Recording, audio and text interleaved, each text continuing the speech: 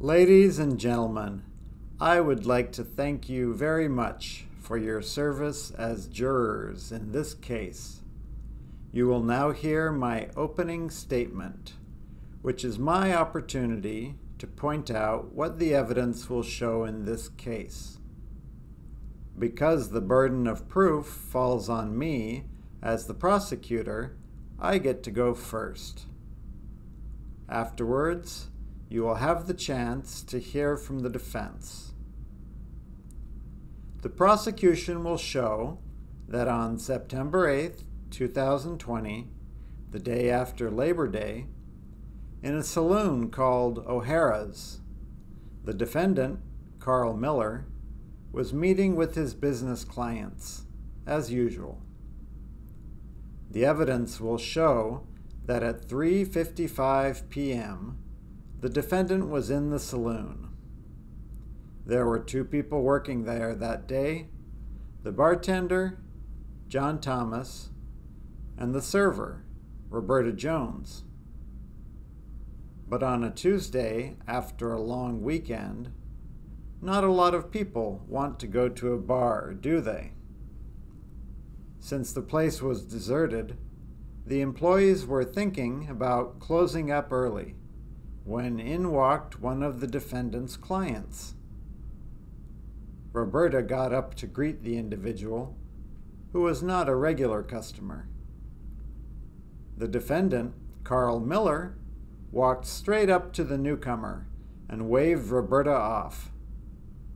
John heard Roberta say, "If he ain't drinking, he's not staying." But the defendant swore at her and told her to mind her own business.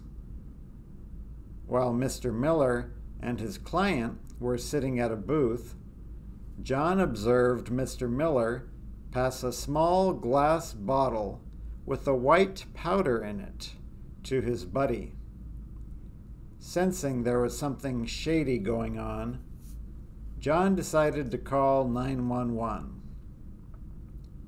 Just as he was dialing the number, he observed the unknown man pull a gun on the defendant.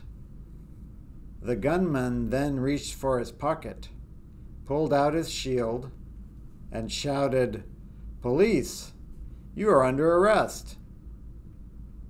Unbeknownst to all of them, law enforcement had been surveilling the bar for a while, and the supposed client was actually an undercover narcotics officer.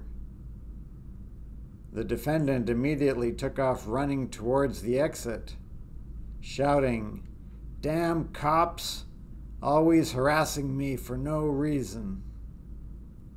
The officer gave chase, but the defendant pushed him, causing the officer to trip on a bar stool and hit his head on the table, opening a big gash on his forehead. Roberta and John rushed to aid the officer, who seemed to be badly hurt and was bleeding profusely. A physician named Patricia Reyes was driving through the parking lot of the shopping center that day. Dr. Reyes will testify that, shortly after 4 o'clock, she was buying groceries from the grocery store directly across from O'Hara's saloon. As she was driving away from the supermarket, she saw the defendant exiting the saloon like a bat out of hell. It caught her attention because the man was obviously fleeing the place, and she thought, "Does that guy need help? I wonder if something's wrong." Dr. Reyes followed the defendant for a couple of blocks, until the point where the defendant jumped into a convertible. As the doctor was following him, the man looked directly at her. And, as the defendant was starting the car, he looked again at Dr. Reyes. This eyewitness has told us that as the man drove away, she immediately made note of the plate number of a tan Mustang convertible with the top down. She wrote J1X265 and she has attested that she is 100%. She wrote down the correct number. Then Dr. Reyes thought, something seems wrong. I should get back to that bar and see what's happening. Somebody might be hurt. When she arrived there, she saw the bartender and server, and she found the detective bleeding on the floor. She then proceeded to tend to his wound and waited for the ambulance to get there. With the information provided by the doctor, the police were able to find an address registered to that vehicle, 606 Glendale, just minutes away from O'Hara's. Investigators went to that address and found the Mustang parked right there. The defense will try to tell you that this is a case of mistaken identity, but don't let them fool you with that. You will not hear one single person, other than John, Roberta, and Dr. Reyes, who can tell you where this man was at 3:55 p.m. on September 8, 2020. The car was seized and taken to the crime lab, where a forensic technician found cocaine residue on the driver's side armrest and on the rearview mirror. That cocaine matched exactly with the cocaine found in the bottle that this defendant gave to the undercover agent. As members of this jury, you are sworn to listen to the evidence closely and decide what really happened on that day. We are confident that after hearing all of the witnesses and seeing all of the exhibits, you will have no problem finding this defendant, Carl Miller, guilty of the felonies of distributing cocaine, fleeing and eluding, and battery on a law enforcement officer, all of which are serious crimes under the laws of this state.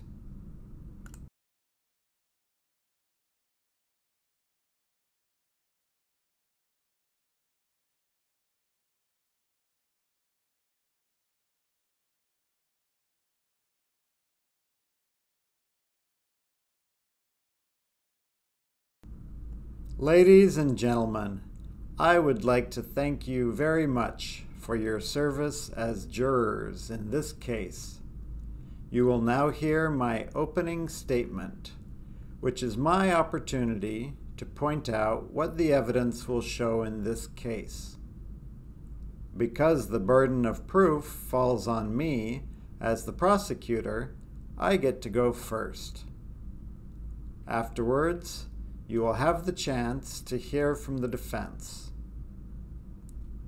The prosecution will show that on September 8, 2020, the day after Labor Day, in a saloon called O'Hara's, the defendant, Carl Miller, was meeting with his business clients, as usual. The evidence will show that at 3:55 p.m., the defendant was in the saloon. There were two people working there that day, the bartender, John Thomas, and the server, Roberta Jones. But on a Tuesday, after a long weekend, not a lot of people want to go to a bar, do they?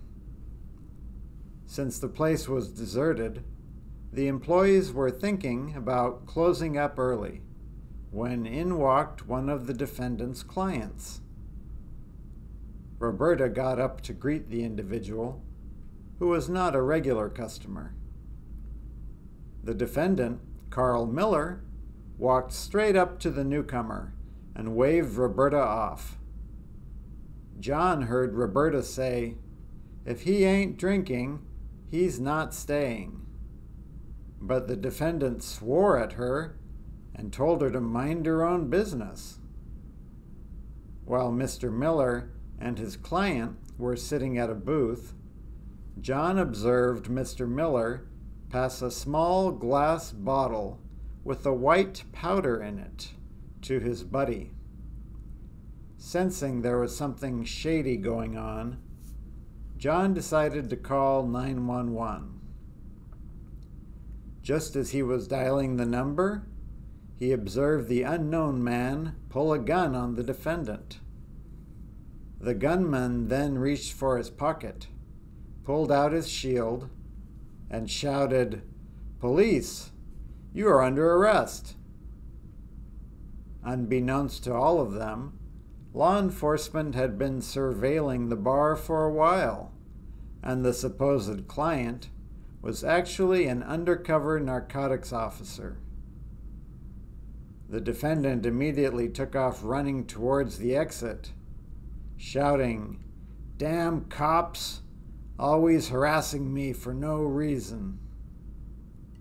The officer gave chase, but the defendant pushed him, causing the officer to trip on a bar stool and hit his head on the table, opening a big gash on his forehead.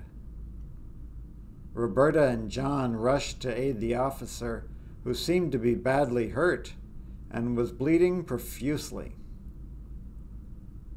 A physician named Patricia Reyes was driving through the parking lot of the shopping center that day. Dr. Reyes will testify that, shortly after 4 o'clock, she was buying groceries from the grocery store directly across from O'Hara's saloon. As she was driving away from the supermarket, she saw the defendant exiting the saloon like a bat out of hell. It caught her attention because the man was obviously fleeing the place, and she thought, "Does that guy need help? I wonder if something's wrong." Dr. Reyes followed the defendant for a couple of blocks, until the point where the defendant jumped into a convertible. As the doctor was following him, the man looked directly at her. And, as the defendant was starting the car, he looked again at Dr. Reyes. This eyewitness has told us that as the man drove away, she immediately made note of the plate number of a tan Mustang convertible with the top down.